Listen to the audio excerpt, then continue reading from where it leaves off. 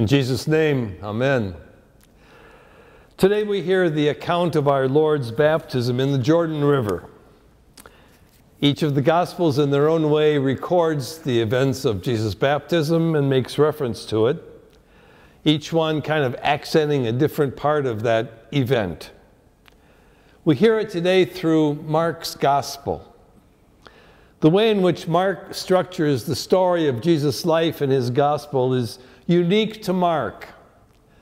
You would think a person telling a person's life story would begin with a birth, but that's not the way Mark does it. The first thing he records about Jesus is his baptism. That's where things start, and we believe Jesus was probably around 30 years old or so when he was baptized by John in the River Jordan. If you read Mark's Gospel and the story of Jesus' life, there's no childhood in Nazareth, no Mary and Joseph, no shepherds, no wise men, no angels singing from heaven. He begins with Jesus' baptism as the beginning of the story of Jesus' act of saving the world. After all, that's really where it all began. And baptism is a new beginning for us, too. No matter where you were baptized, whether in a church or a hospital room, or when you were baptized as an infant or an adult, later in life, baptism is a new beginning. We view it that way. We believe that to be true. When water is poured and words are proclaimed, we believe we hear great promises from God. And the promise is this: you are my daughter. You are my son. You are mine, God says to us, forever.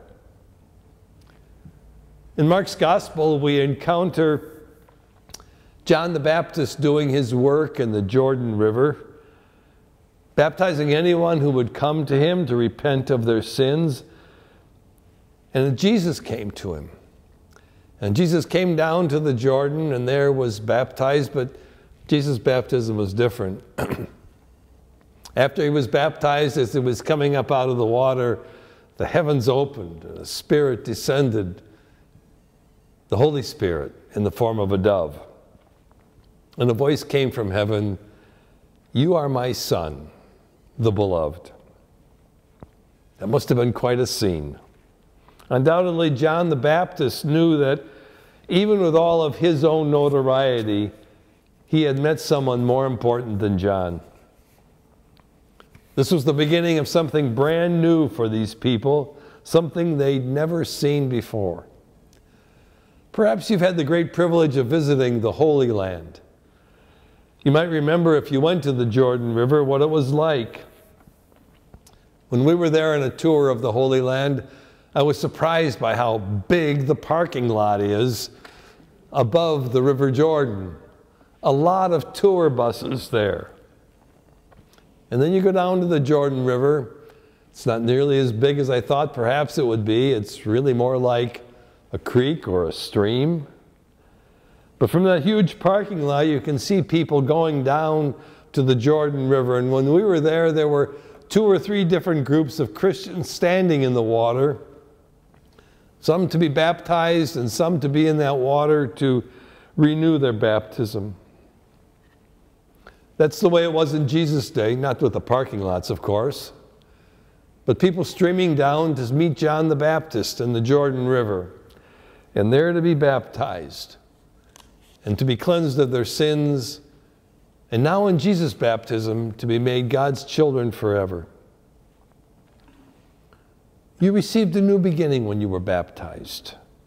And I do hope you know the date of your baptism so that you can celebrate that with all of the joy you celebrate your birthday. I was given the great privilege in my life of being baptized on my parents' wedding anniversary.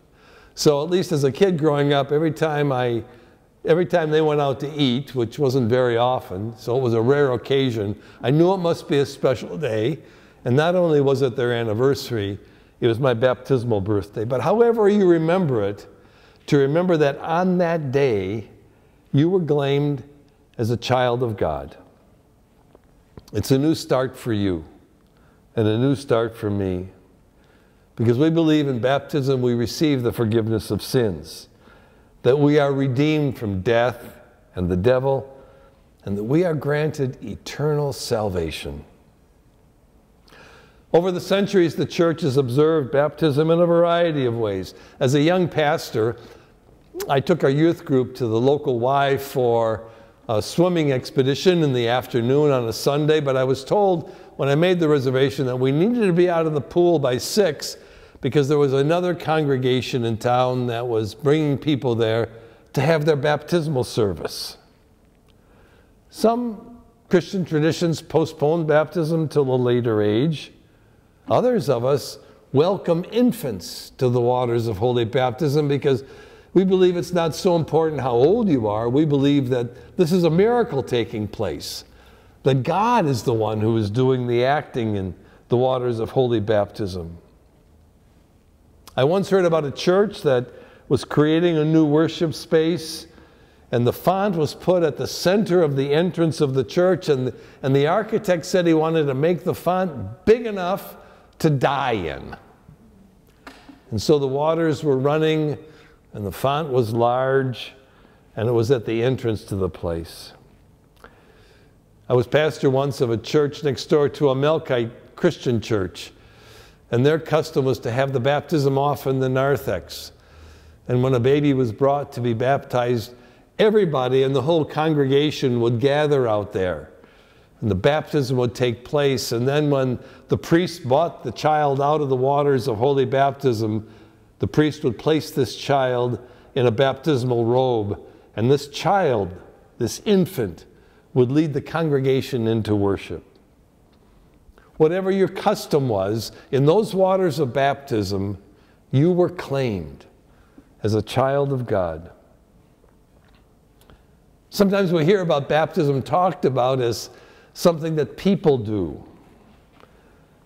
There's nothing wrong with requiring us to be able to speak about our faith. In fact, we all could do that a little bit better. But we believe that in baptism, God is the main actor. That God believes in us in holy baptism, believes and loves us enough to want us to be claimed as God's very own children. And not only does baptism show God's faith and love toward us, we are given a precious gift, a community of faith that surrounds us and loves us, that cares for us. If you were a child growing up in the church, my guess is you remember older members of that congregation who went out of their way to show their love toward you, who made it possible for you to be instructed in the faith, who smiled maybe when you made noise during worship, or when you made that church space your very own. We're given the gift of the one holy Catholic and Apostolic Church throughout the ages and over every continent. These are gifts that are given to us. You might not remember the event of your baptism if you were baptized as a child or an infant, but I invite you to recall it on the anniversary and every morning when you arise.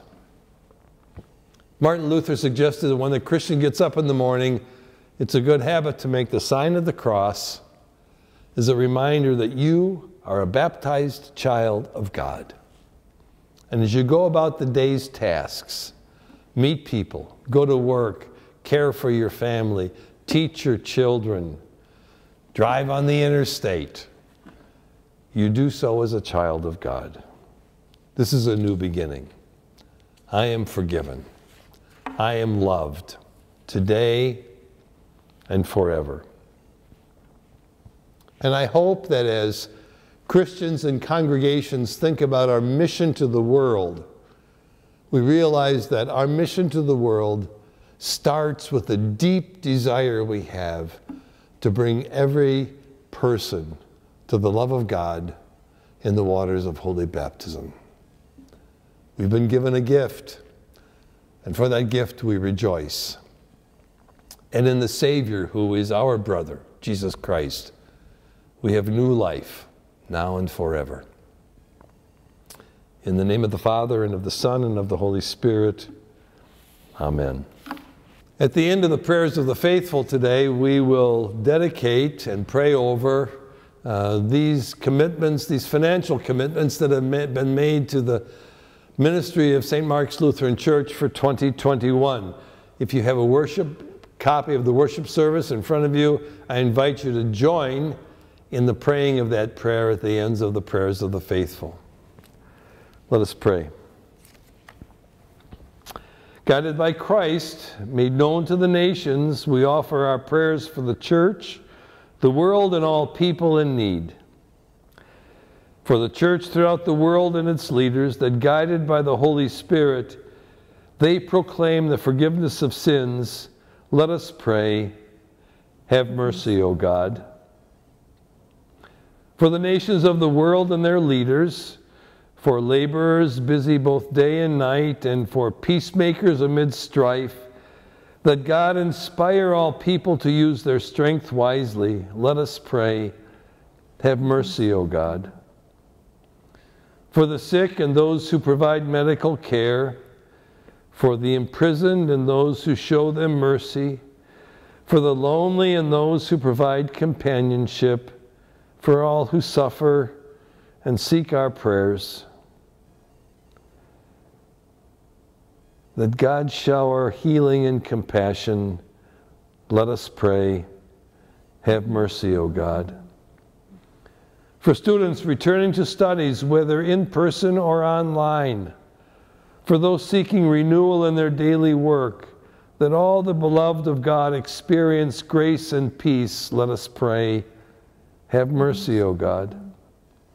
In thanksgiving for the faithful departed, who now rest from their labors, that their witness inspire us in our baptismal vocations, let us pray.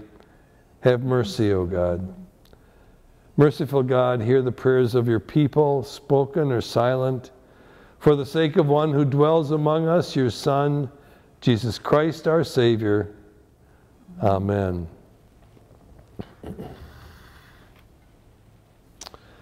Blessed are you, O God, maker of all things. Through your goodness you have blessed us with these gifts, ourselves, our time, and our possessions.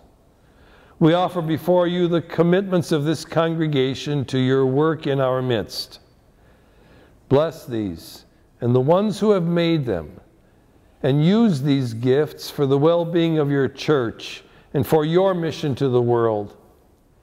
Guide your people to seek the lost, care for the suffering, serve all, and live in your love. All these things we ask in the name of the one who came to save us, Jesus Christ, our Savior and Lord. Amen. The peace of Christ be with you always. And also with you. Our Father, who art in heaven, hallowed be thy name, thy kingdom come, thy will be done on earth as it is in heaven. Give us this day our daily bread, and forgive us our trespasses as we forgive those who trespass against us. And lead us not into temptation, but deliver us from evil. For thine is the kingdom and the power and the glory, forever and ever. Amen. Almighty God, Father, Son, and Holy Spirit, bless you, now and forever. Amen.